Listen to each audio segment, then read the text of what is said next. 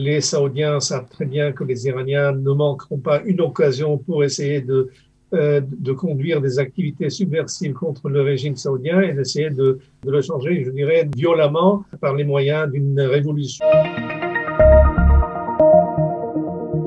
Pour notre magazine hebdomadaire d'analyse géopolitique, Israël dans sa région, Israël au cœur du Moyen-Orient, nous faisons le point aujourd'hui sur les relations diplomatiques et aussi la situation intérieure de deux pays de la région, l'Arabie Saoudite et la Jordanie, qui sont censés compter parmi les pays sunnites modérés du Moyen-Orient et avec lesquels Israël entretient des relations, je dirais, assez complexes et parfois tendues, ou en tout cas sophistiquées. Pour débattre de ce sujet, en ligne avec nous, Jacques Neria. Jacques, bonjour et shalom. Oui, bonjour. Jacques, vous êtes un ancien officier des renseignements militaires de Tsahal et ex-conseiller politique et diplomatique du Premier ministre Yitzhak Rabin. Entre-temps, vous avez été aussi attaché militaire d'Israël en France, en Belgique et au Luxembourg. Et vous êtes actuellement expert en affaires moyen-orientales, notamment au GCPA, le Jerusalem Center for Public Affairs, qu'on appelle le CAPE, le CAP en français, c'est-à-dire le Centre des affaires publiques et de l'État, là où vous continuez de publier régulièrement des analyses et des études approfondies sur la situation dans plusieurs pays de la région. Alors ma première question concerne le tournant diplomatique qui vient d'avoir lieu en Arabie Saoudite, puisqu'à la mi-avril, voilà à peine quelques jours, Riyad a annoncé que la monarchie saoudienne venait de reprendre des pourparlers régionaux directs avec l'Iran, des contacts qui avaient été interrompus voilà plus de 5 ans. Alors comment expliquez-vous, Jacques, que ces deux pays, l'un qui est le cœur de l'islam sunnite et l'autre le centre mondial de l'islam chiite, et qui n'ont cessé surtout de s'opposer, parfois militairement de manière certes indirecte, mais en tout cas sur les terrains, puissent ainsi reprendre langue aujourd'hui? Et question subsidiaire, pour parler de quoi en fait? Alors effectivement, on pourrait être surpris par la reprise des contacts plutôt entre Saoudiens et Iraniens, mais de fait, il ne faut pas oublier que l'hostilité entre les deux est toujours là. Les Saoudiens savent très bien que les Iraniens ne manqueront pas une occasion pour essayer de conduire des activités subversives contre le régime saoudien et d'essayer de le changer, je dirais, violemment par les moyens d'une révolution, je dirais, du côté des chiites à l'est de l'Arabie Saoudite, ou bien tout simplement en attaquant des points névralgiques en Arabie Saoudite, comme le fait a été il y a quelques mois de ça. Donc, il ne faut pas oublier qu'il y a ici, je dirais, une base d'hostilité qui est là et qui ne changera pas, parce que tant que la guerre entre les Saoudiens et les Houthis au Yémen continuera, il y aura toujours, je dirais, des incidents qui seront plus ou moins inspirés et conduits par les Iraniens.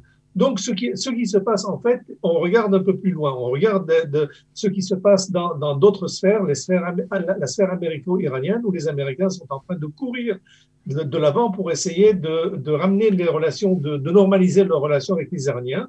Et dans ce cas-là, je dirais, les Saoudiens regardent eux aussi la situation et comprennent qu'ils vont se retrouver en fait tout seuls face aux Iraniens, avec, je dirais, Israël en problème, avec un grand problème avec l'administration Biden. Donc, il faudrait composer avec les Iraniens, essayer plus ou moins d'estomper les rivalités et d'essayer de vivre ou de coexister avec les Iraniens. C'est ce qui se passe aujourd'hui. Je dirais que ça ne va pas au-delà de là. Il n'y aura pas de normalisation entre les Saoudiens et les Iraniens. Mais alors justement, les Iraniens sont allés très loin, pas seulement par l'intermédiaire des Houthis, puisque de temps à autre, ils envoient des missiles, mais il y a à peu près 1 an et demi, sous l'administration Trump, ils avaient bombardé les deux principaux centres pétroliers saoudiens. C'était une attaque en règle, c'était un casus belli auquel l'Amérique, ni l'Amérique ni Riyad n'ont riposté. Alors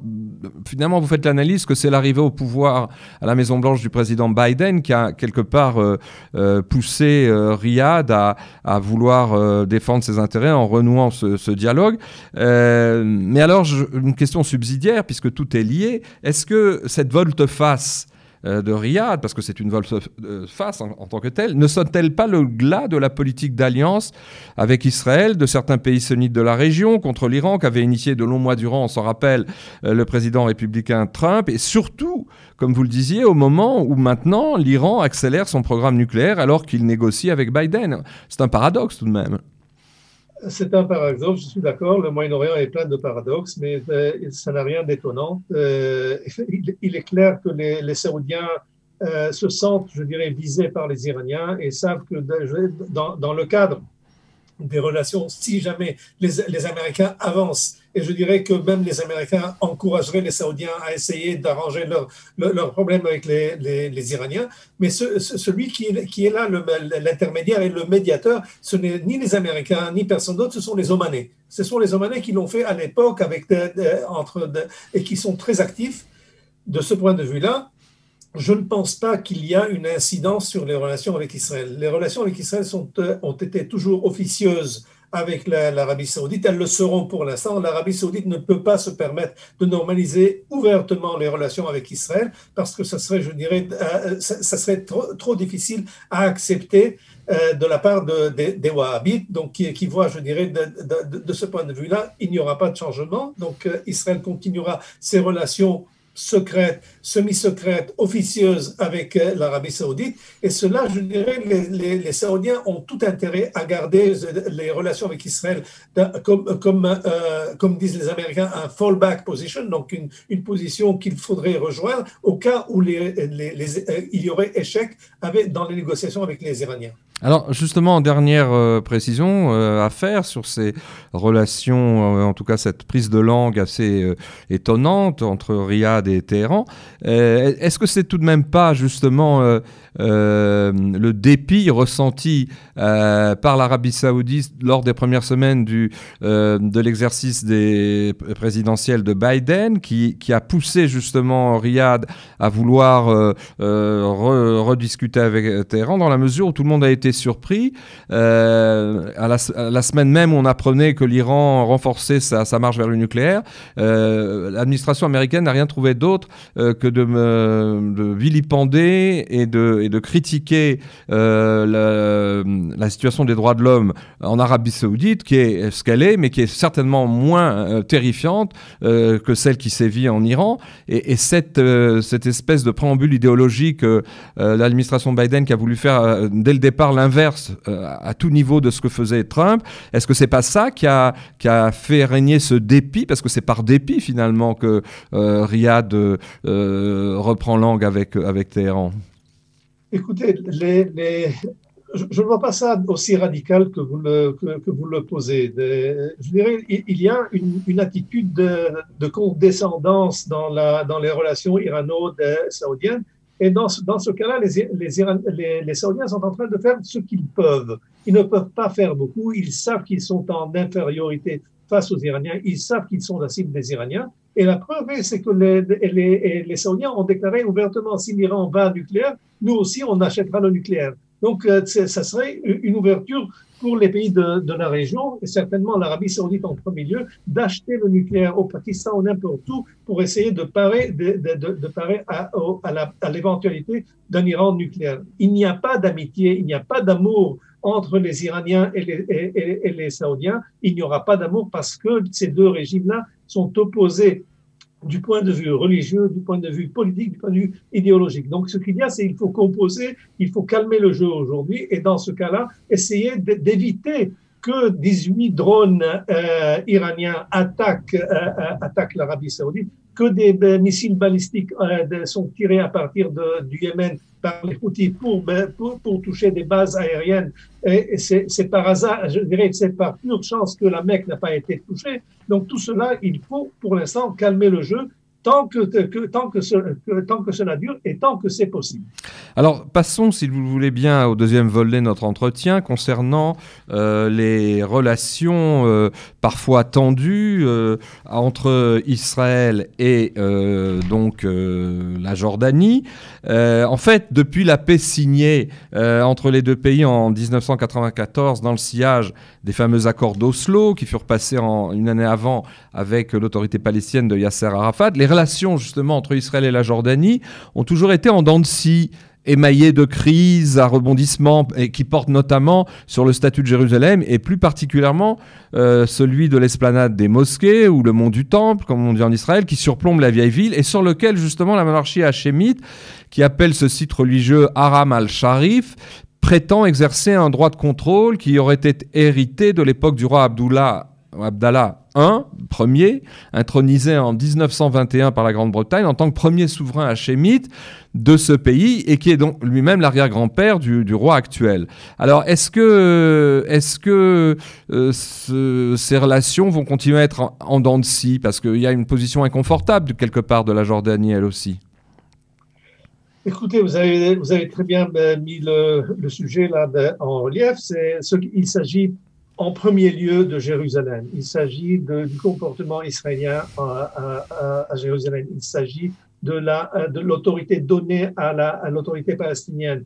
Il s'agit de garder une place pour le roi marocain, qui est le président du comité islamique. Donc lui aussi a quelque chose à dire concernant Jérusalem. Et les Saoudiens aussi ont quelque chose à dire. Donc la maison hachémite, la monarchie hachémite tient, je dirais, sa légitimité par le fait de son lien avec Jérusalem. Donc tout ce qui se passe à Jérusalem, c'est le nerf névralgique qui touche le royaume. D'un autre côté, Israël a regardé assez longtemps, je dirais, la Jordanie comme quelque chose d'acquis, comme quelque chose de normal. Et puis, Israël s'est comporté pas mal de fois, je dirais, d'une façon que dans les relations diplomatiques, ça ne devrait pas se faire. Comme par exemple la tentative d'assassiner le chef du Hamas en Jordanie. À l'époque, c'était une crise horrible entre le roi Hussein et Israël et Benjamin Netanyahu. Et ces états de crise se répètent chaque fois quand il y a des actions israéliennes qui sont mal interprétées par les Jordaniens. Et surtout, je dirais, ce n'est pas l'élite jordanienne à qui on a affaire, c'est surtout les intellectuels et la masse jordanienne qui n'acceptent pas, qui a 70% en majorité palestinienne, qui n'acceptent pas, je dirais, le fait d'Israël de régner à Jérusalem. Alors, cette dispute sur les prérogatives jordaniennes en vieille ville de Jérusalem, est-ce que c'est ça l'une des causes ou la cause déterminante de la dernière crise de février-mars dernier entre Amman et Jérusalem, puisqu'il y avait la visite du fils d'Abdullah qui était prévue, et il y a eu des problèmes de sécurité. Bref, ça a explosé par un côté assez prosaïque, mais est-ce que c'était pas déjà, avant que Jérusalem ne brûle à moitié, comme c'est le cas ces derniers jours, est-ce que ce n'est pas aussi ça, cette question qui était à l'origine de la dernière crise aiguë entre Jérusalem et Amman?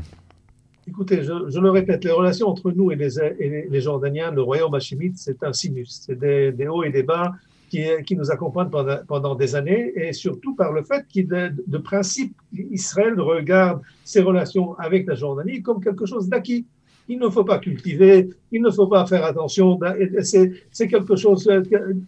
Et surtout, je dirais, il se base sur le fait que les Jordaniens ont besoin de la sécurité donnée par Israël pour leur régime. Donc, de ce point de vue-là, on dit, OK, on peut se permettre des choses que dans d'autres pays, on ne pourrait pas se permettre. Ça, c'est d'un côté. De l'autre côté, il y a des comportements qui sont, je dirais, inacceptables et incompréhensibles. Pourquoi essayer d'entraver la visite du fils du roi à Jérusalem en créant des méandres et des méandres de problèmes pour essayer d'empêcher cette visite-là de se tenir. N'oubliez pas que le royaume hachémite est le principal acteur au mont du Temple, ce qu'on appelle le mont du Temple. C'est lui qui a rénové le dôme de la mosquée d'Omar. C'est lui qui entretient avec le WAC des relations sur place. Et chaque fois qu'il y a des problèmes avec l'autorité palestinienne, Israël se rappelle qu'il y a le partenaire jordanien à qui il faut s'adresser. La Jordanie, rappelez-vous, a la plus longue frontière avec Israël.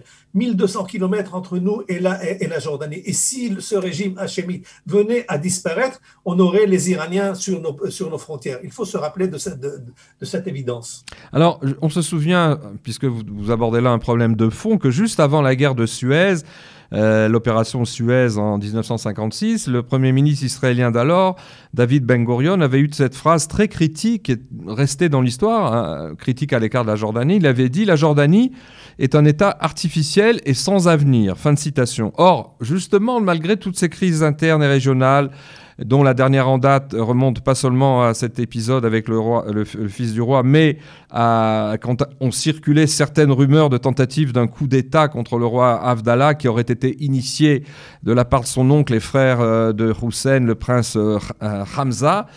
Tout cela atteste-t-il effectivement, comme Ben Gurion l'avait prédit, soit d'une fragilité de la scène intérieure en Jordanie, a fortiori quand les frères musulmans s'emploient à essayer de miner depuis des années le régime et à le remplacer par un régime islamique, ou bien au contraire, paradoxalement, le fait est que, contrairement à ce qu'avait prédit Ben Gurion, eh bien, la monarchie hachémite a bel et bien tenu le coup. Elle a fêté son centenaire de 1921-2021 il y a quelques jours, et elle a tenu le coup depuis une centaine d'années en parvenant à se stabiliser finalement.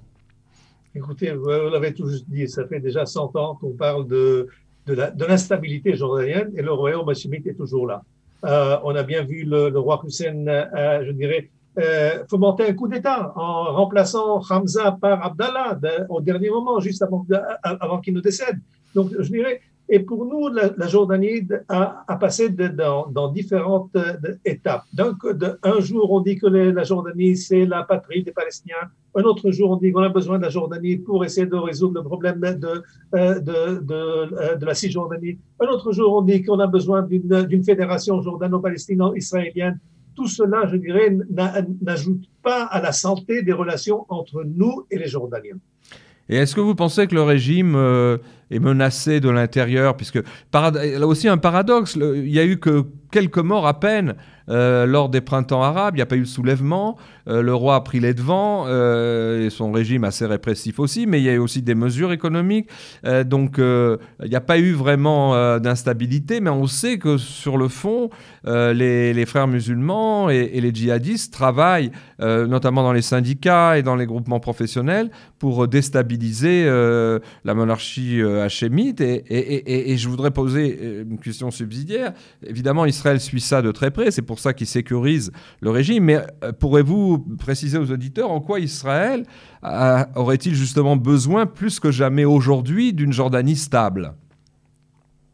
Écoutez, je dirais, si on regarde le cadre régional, nos frontières aujourd'hui, les frontières entre Israël et l'Iran sont séparées par 1000 kilomètres. 1000 kilomètres. La Syrie est là-bas, l'Irak est là-bas, la Jordanie est là-bas, entre nous, et c'est une zone tampon entre nous et les Iraniens. Si jamais le régime hachémite venait à tomber, la frontière irako-jordanienne s'effacerait. Automatiquement, les milices iraniennes qui sont à la frontière irako-jordanienne avanceraient vers la vallée du Jourdain et on se retrouverait avec des milices pro-iraniennes sur le Jourdain, comme on les retrouve aujourd'hui sur le Golan. Ce n'est pas, je dirais, ce n'est pas une bonne santé pour Israël d'avoir à dédier des efforts et des forces et de salles sur ce côté de la frontière. De ce point de vue-là, autant que les Jordaniens ont besoin de la sécurité donnée et prônée par Israël, autant Israël a besoin d'une Jordanie stable. Le fait est là il est vrai que depuis le printemps arabe, il n'y a pas eu de grands problèmes en Jordanie, mais aujourd'hui, avec le corona, avec les problèmes économiques qui sont sur place, et les réfugiés syriens, et l'instabilité causée par la virulence des organisations islamiques, je dirais, le roi a beaucoup de chats à fouetter et certainement pas à éloigner ce problème-là je dirais, de son frère et de toute cette bande qui a essayé de changer le régime dernièrement. Alors, un dernier mot, puisqu'il nous reste une minute environ. Est-ce que la greffe assez artificielle qu'a tenté la Grande-Bretagne au début des années 20 en dédiant justement cette partie du Moyen-Orient au roi Abdullah Ier, cette greffe finalement, bon vent, mauvais vent, bon gré, mal gré, elle a tenu le coup. Écoutez, la bonne chose pour les Jordaniens, c'est d'avoir décidé de se séparer de la Cisjordanie. À partir du moment où ils se sont séparés de la Jordanie, ils ont créé une entité jordanienne indépendante. Donc, tous ceux qui sont aujourd'hui de l'autre côté du Jourdain sont devenus jordaniens depuis 1989. C'est ce qui a sauvé, je dirais, la Jordanie. Si la Jordanie était restée attachée à la Cisjordanie avec le problème palestinien, ça aurait été, je dirais, un royaume instable qui serait miné par la présence de 80% de la population qui sont jordaniens. Eh bien, merci pour toutes ces précisions, Jacques. Merci de nous avoir consacré du temps. Merci aux auditeurs aussi pour leur écoute. Et puis, à la semaine prochaine. À bientôt. À bientôt.